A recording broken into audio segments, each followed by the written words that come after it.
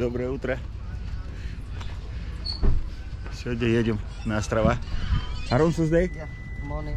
Good morning. You remember me? One day I'm going. I go to pier, right? You go to Yeah, pier. 1 year ago. Now the boat will you on. Okay.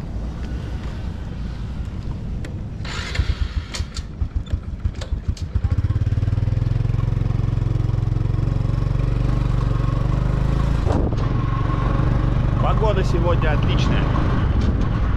Солнца нет, ветра нет. Мне кажется, самый класс будет. Поспать не особо удалось. Да ничего, отоспрюсь в лодке.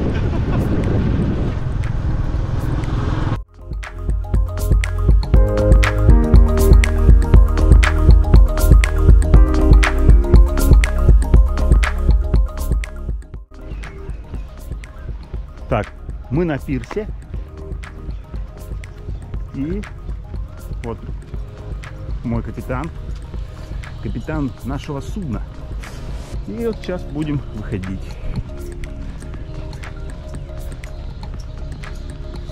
Там вот есть основной пирс, а этот какой-то такой непонятный. Ну, тоже пирс какой-то. Вот она, шхуна. И на этой шхуне мы стартуем на рыбалку и на на обзор окрестностей.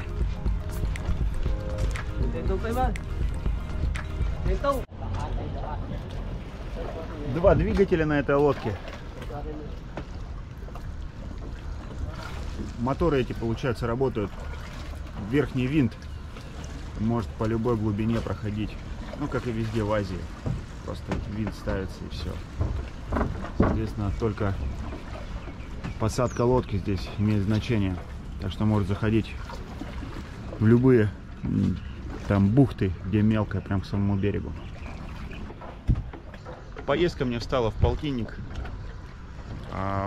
Было с 75 они начинали, сказали 75, потом мы там что-то до 60, потом поеду, не поеду, поеду, не поеду.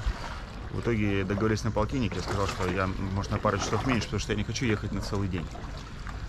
Там можно было с 8 до полпятого, я говорю, давайте, говорю, там, с 9 до 2, ну, может, там до 3. Но я думаю, что до 2 точно, поездка будет нет. Потому что в прошлый раз я ездил, мы уже полвторого, говорю, поехали домой уже, все. Ну что, порыбачим чуть-чуть. И все. И стартанем. Вот такие тут цены.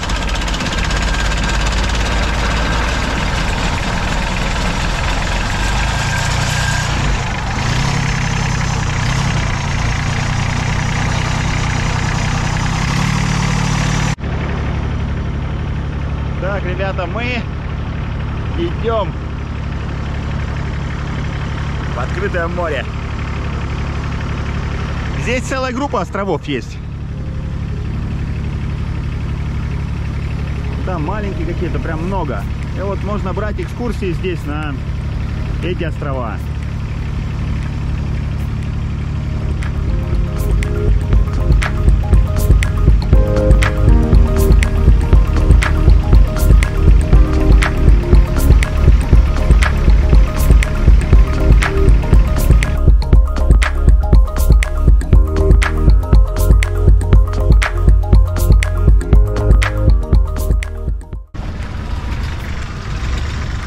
Где-то час добирались до места улова.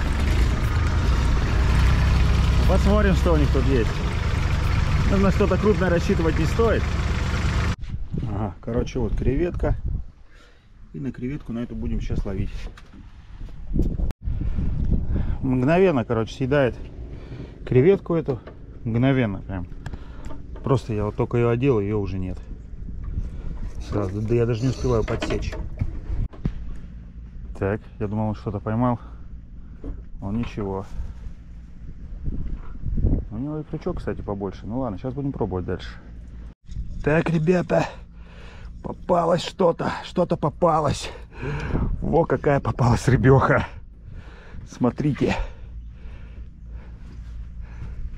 Ну что, брать ее? This one we take?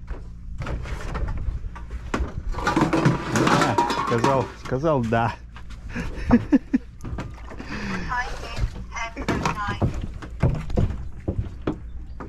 Такая небольшая какая-то рыбка. Ну, разберем, значит, съедобная. Я у него спросил, говорю, есть ли у тебя кальмар, потому что кальмар, по крайней мере, он не так отваливается, как эта креветка. Сказал, кальмара нет. Я говорю, ну слушайте, я бы знал, бы купил бы сам бы на рынке бы кальмара бы, и уж лучше на кальмара рыбачить, чтобы вот так вот через каждые 2 минуты не одевать и все. Но так это просто понт вообще какой-то. Вот поймал, смотрите какого.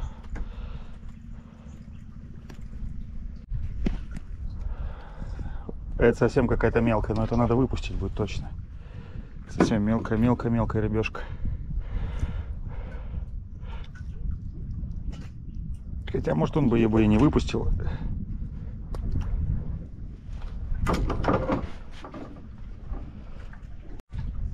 Так, продолжает клевать вот такая вот совсем мелкая. Это совсем уже никуда не годится. Она еще в камни в какие-то затаскивает. Такая. Походу ей конец. Я здесь глаз повредил. Может, выживет. Местные ребята с острова появились. Из берега блеснят.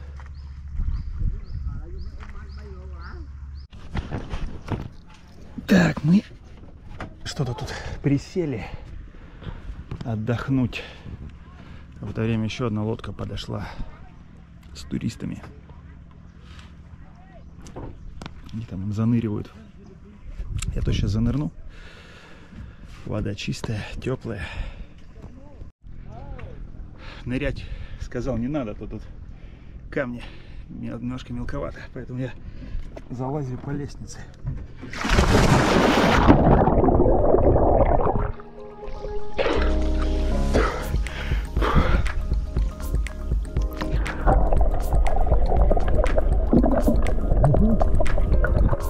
Мне кажется, здесь нормальная глубина, можно было нажать лодки.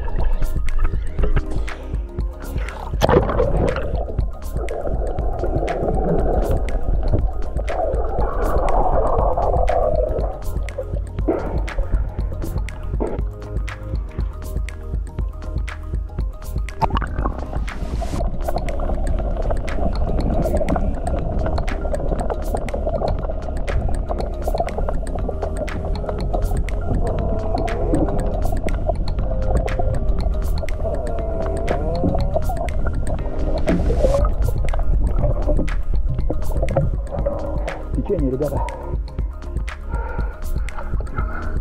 хорошее такое течение.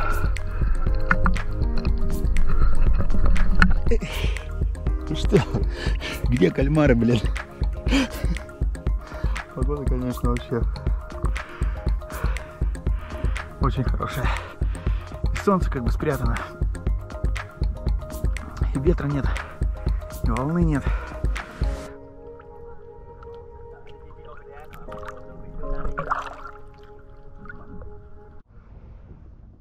Море кайфовое вообще. Прям классная такая вода, такая бодрящая. Течение. По рыбалке у нас пока у нас поймано только 3 рыбы. Вот таких. Ну такие они, сантиметров по 15. Там может быть 20, которая белая. Но зато наслаждаться можно видами, свежим воздухом. Немножко, конечно, может быть и скучновато. Но ничего. Там кто-то что-то вытаскивает. Местные рыбаки с этого острова. Сетка у них там. Будут ее, наверное, кидать сейчас вдоль острова и рыбачить. Вон там еще одни появились.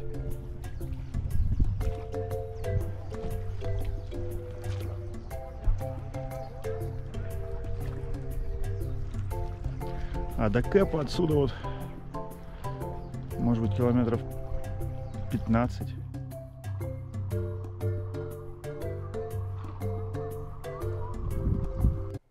Да, друзья, конечно, рыбалкой это не назовешь.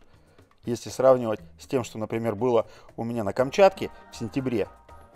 Кстати, это видео есть на моем канале, вы можете посмотреть, оно одно из первых было размещено. Там, конечно, рыбалка очень крутая. Ну, а здесь это просто прекрасное провождение времени, не более того. Собственно говоря, оно и в Синоуквиле особо хорошей рыбалки не было никогда.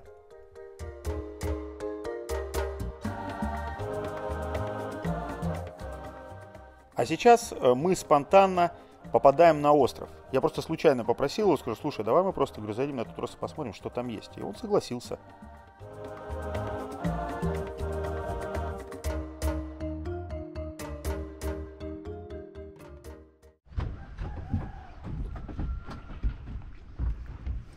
Остров не туристический.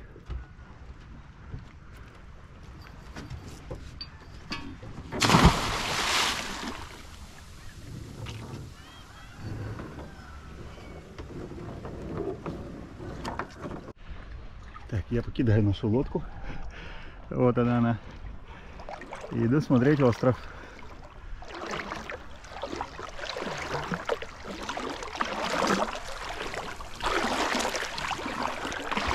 Прозрачная водичка, песочек.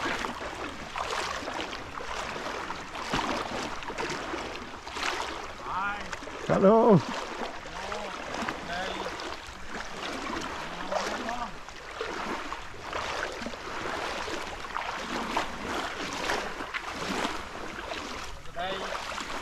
Saturday.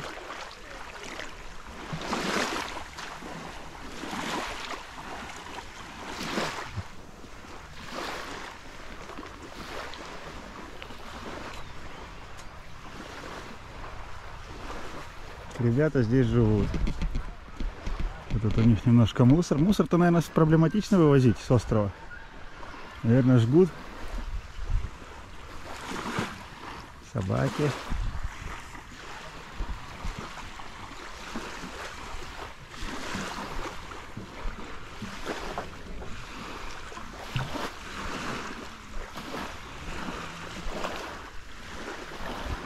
Hello.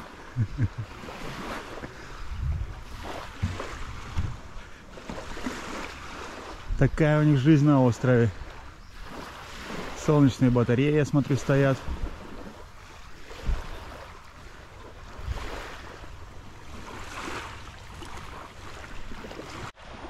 Здесь получается полицейский участок.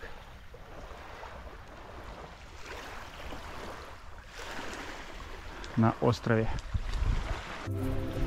Кстати, какая-то колонка стоит мощная.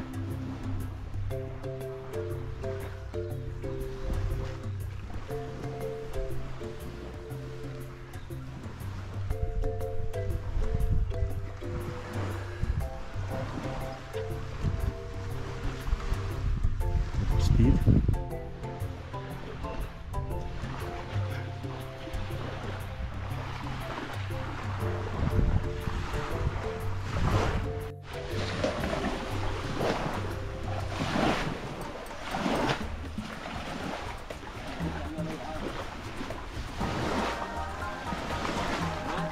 Да, вот этот весь мусор, надо полагать, что это весь мусор с моря.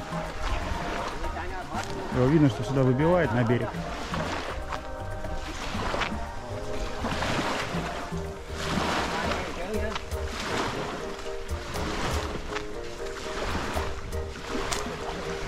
Hello.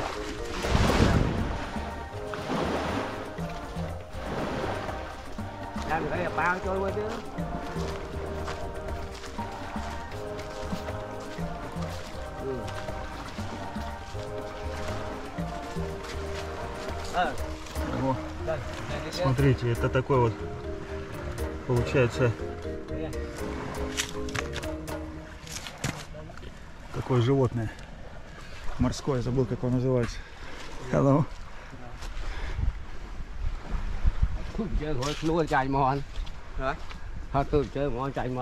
Рыбаки отдыхают.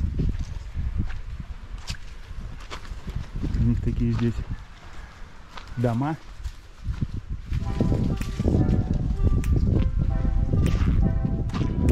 Но у этих нет электричества вообще.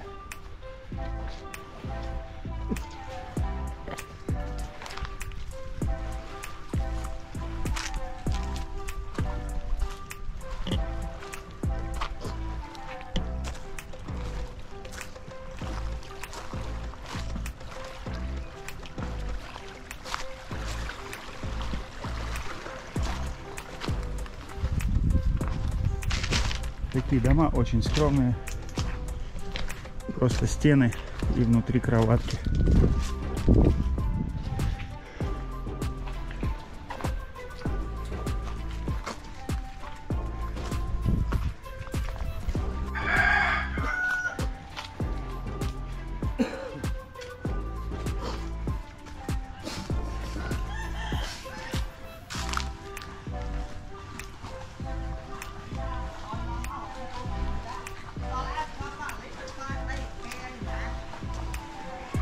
Такая жизнь у них здесь с солнечными батареями.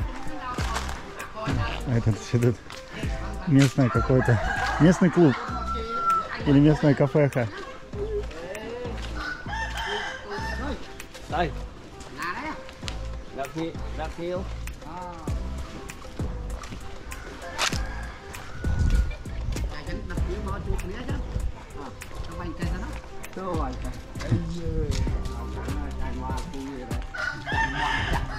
Anh ngày muốn anh tàu của đẹp đèn khởi mua cu đấy thôi cu đô thế mua nha đi đó nha đi đó là bây giờ lấy cho tao phải chạy bài cần chứ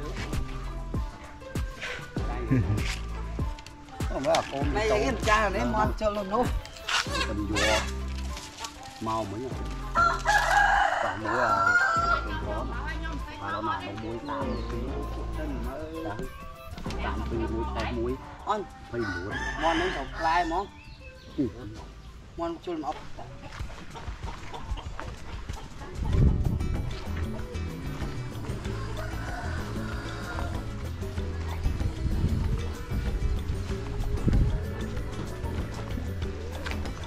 Hello.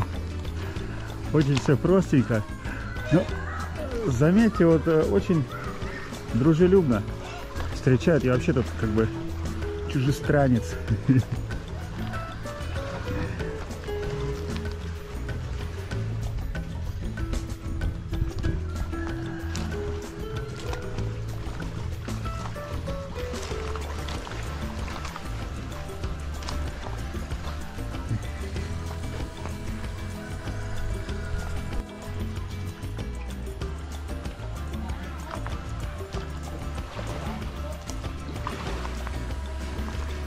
Сетку распутывает.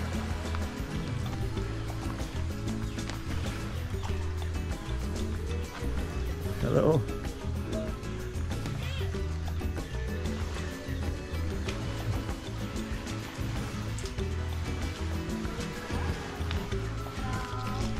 Hello.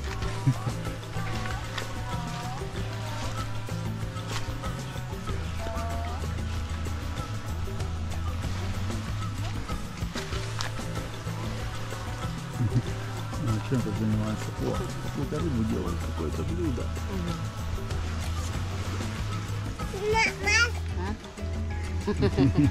Hello, hello, hello. Hello.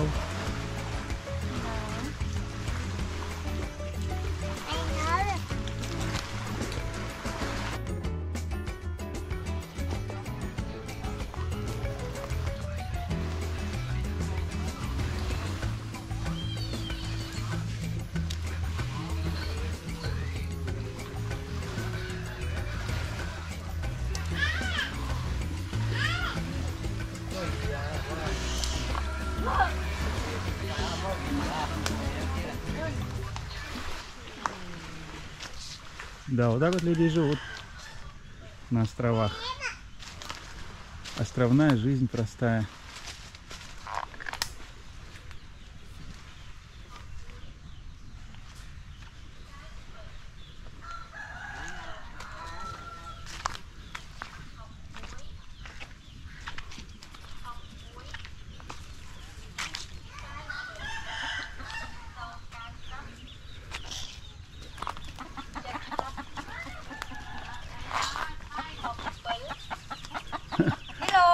Hello, hello.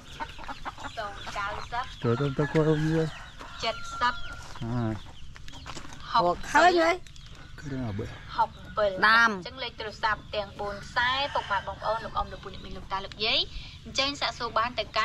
Вот так крабовое мясо она отделяет. У меня такое тут радио стоит.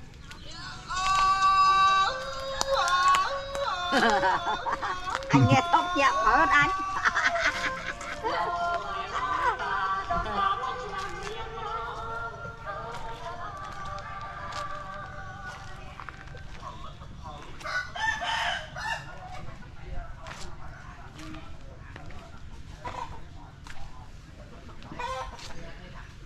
Вот и весь остров, ребята.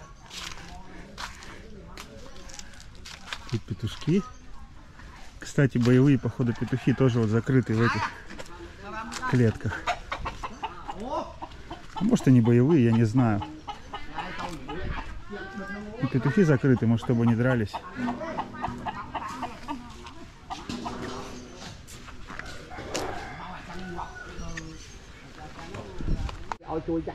А я думал, что сегодня будет не очень хороший контент. А тут видите, как вот отлично. Вы посмотрели просто жизнь на острове. Как живут люди. Очень интересно. Крабов добывают.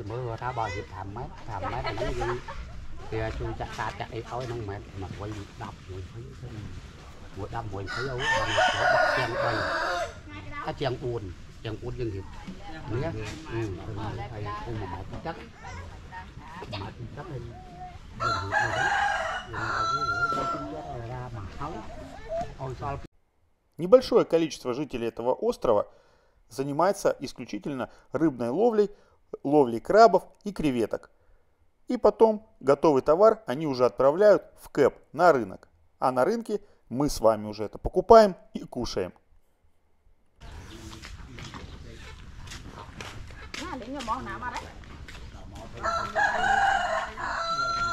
Солнечная батарея. Ну, мне кажется, это что-то наподобие, не знаю, такого центрального места, где могут люди посидеть, что-то, наверное, покушать, выпить, пообщаться. Такая большая площадка тут забетонирована.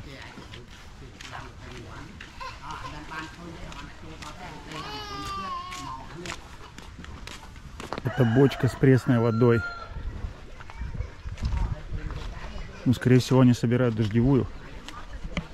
Я так полагаю.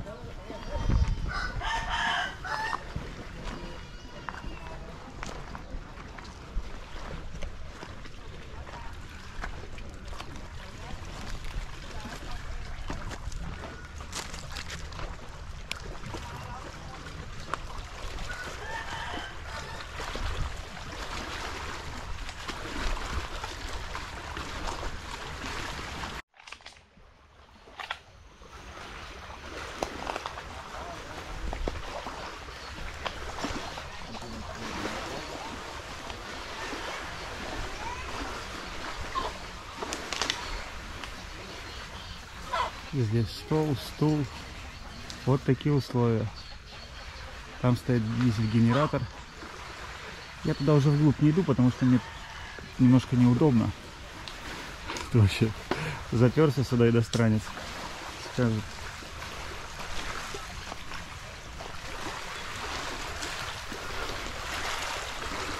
Куры и море так близко. Я ни разу так курей близко на море не видел. Это островные куры.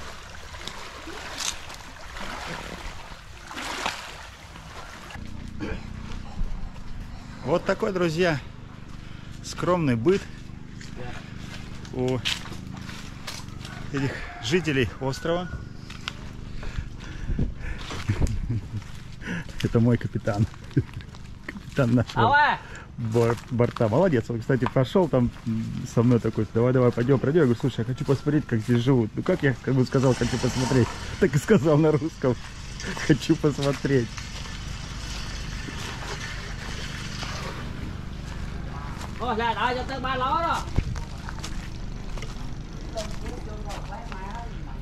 Ну тут, наверное, никто не живет, но примерно вот все как-то так обстоит.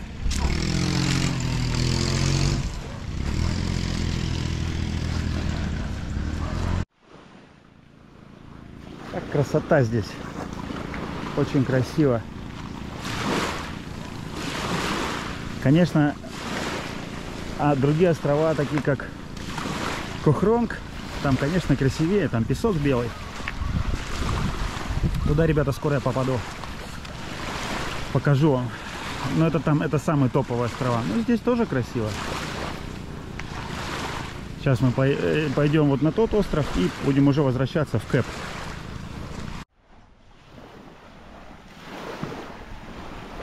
Какие интересные плоды. Я не знаю, что это такое. Но вот на пляжах всегда вот такие вот плоды есть. Это дерево произрастает здесь. Такое вот оно.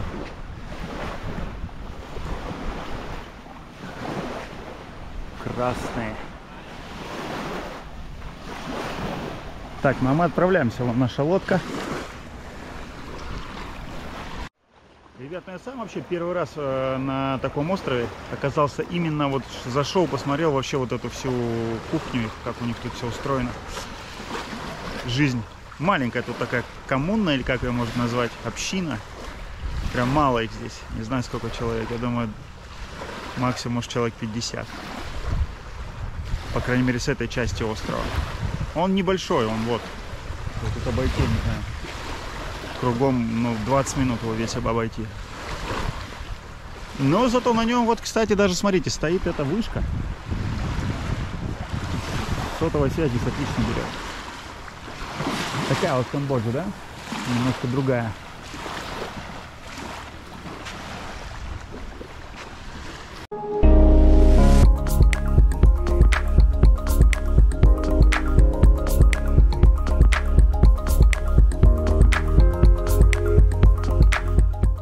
А сейчас мы подошли к Раббит-Айленду, или по-русски Кроличьему острову. Этот остров хорошо обжит, и там есть несколько отелей. Из пирса Кепа постоянно ходят лодки. Он пользуется популярностью у туристов. Сейчас, как там видно, идет активное строительство дороги и еще что-то похожего на пирс. Я решил не выходить на нем и сделать вам обзор в следующий раз.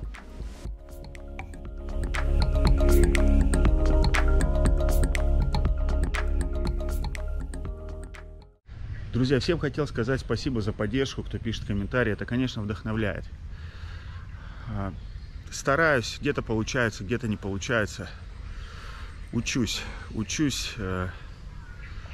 этой работе и видеомонтажа, и видеооператора, и режиссера, и все вместе. И стараюсь находить, конечно же, какие-то интересные факты, интересные вообще моменты, которые были бы интересны вам. Но цель у меня какая? Все-таки в большей степени открыть саму Камбоджу, открыть эту страну для тех, кто ее не знает. Ну и для тех, кто знает, открыть в ней что-то большее. Всем пока, удачи. Жду от вас комментариев.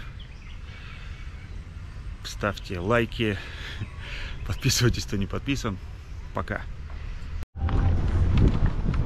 Друзья, вот тут прям около отеля рыбацкий причал. Заснять хочу, что тут они продают. Там интересно. Свежий улов. Hello. Крабы, каракатицы. Все живые каракатицы.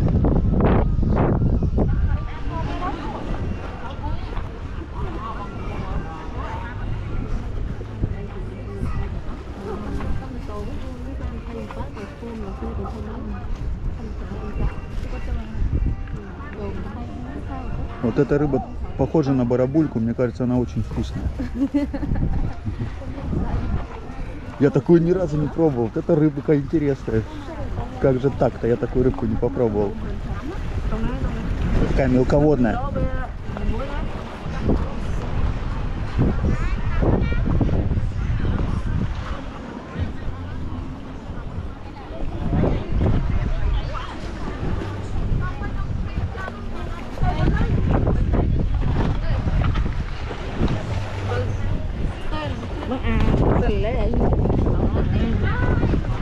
Осьминоги крупные.